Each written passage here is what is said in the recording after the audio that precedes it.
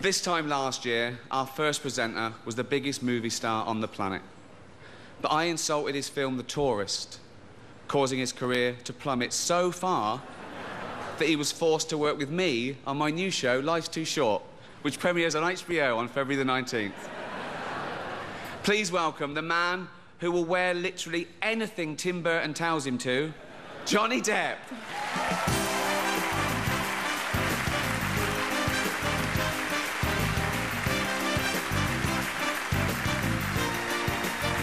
There you go.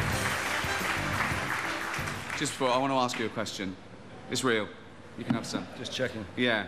And be honest. What? Are you on recreational drugs? I'm joking. No, that's not the question. And we all know the answer.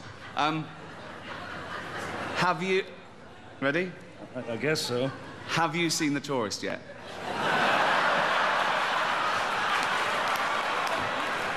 Have you? No.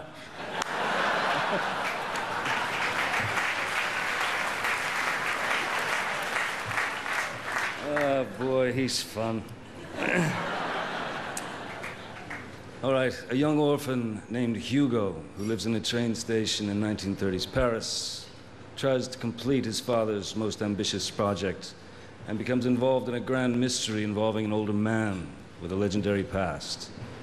Directed with amazing skill by Martin Scorsese and nominated for 3 Golden Globes, here's the first of tonight's films nominated for Best Drama. This is Hugo. What's your name, boy? Hugo Cabret.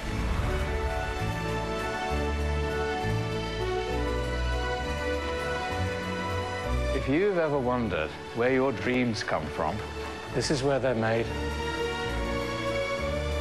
My life has taught me happy endings only happen in the movies. The story's not over yet. I am standing before you tonight because of one very brave young man.